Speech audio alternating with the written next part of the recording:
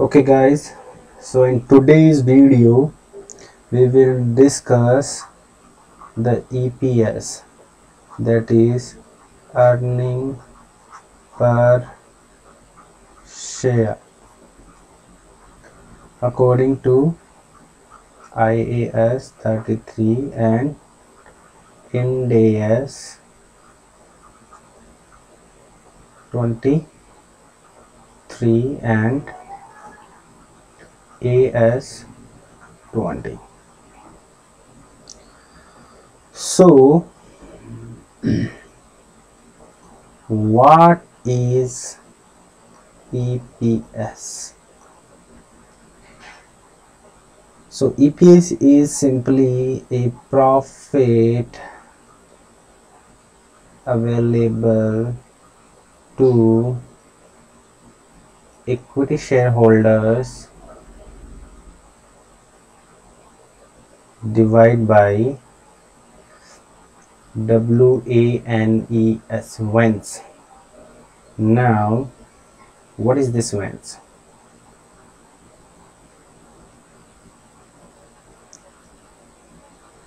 So let's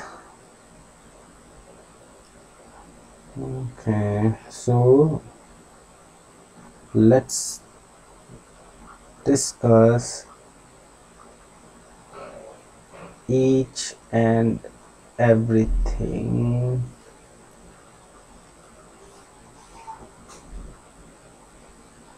one by one.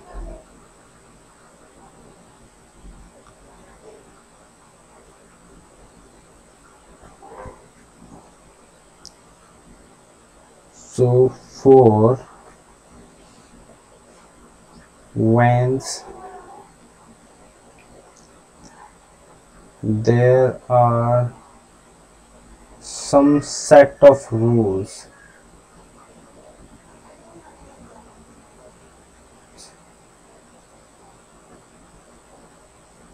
we need to follow.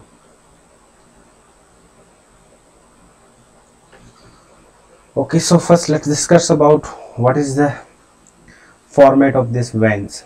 Okay, so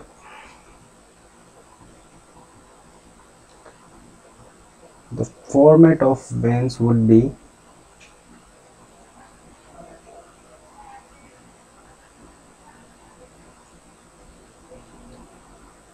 first date, thereafter particular, thereafter equity shares, and thereafter outstanding, cumulative, and number of shares, and thereafter we will be having one column for weights, and then the last column for, that is 1 into 2. What is this 1? What is this 2? So this is nothing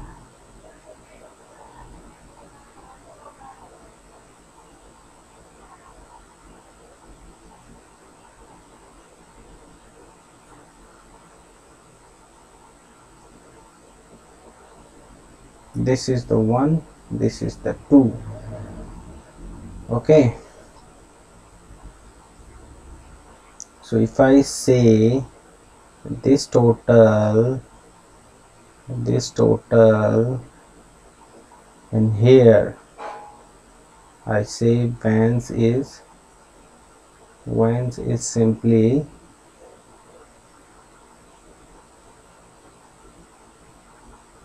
this x divided by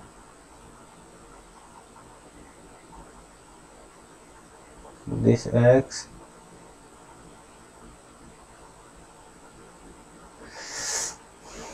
okay, so simply this is this x. Okay, So once we calculate the variance, thereafter we only need to divide the numerator, that is profit after tax, by this variance number. What is this variance? Is a weighted average number of stocks outstanding during the year. So we calculate this variance to the variance table. Since EPS is one of the financial performance indicator for the investors, for the entities, that is why it is always reported on the face of financial statement. It is therefore there are three things which are very much important, that is this standards talk about the measurement. Since it talks about the right calculation of the variance, right calculation of the profit available to the equity shareholders.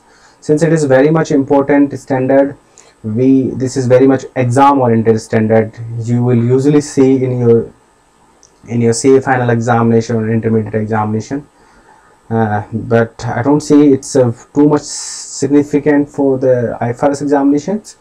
But yeah, for the CA final examination, I think this is one of the important accounting standard you might encounter in the examination center. Okay, so thereafter, now further go ahead and we will discuss like how to prepare this variance table. So before this, let me give you example of variance. Is that like for calculating the BEPS,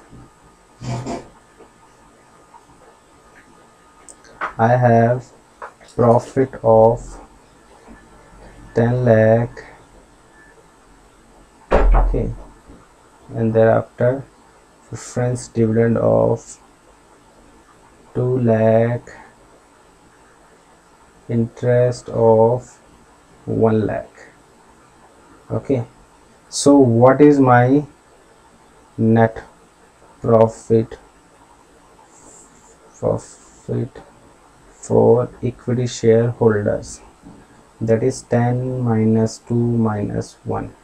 So this is what they will get. That is simply 7 lakh. Okay, now we have a numerator here. We need to calculate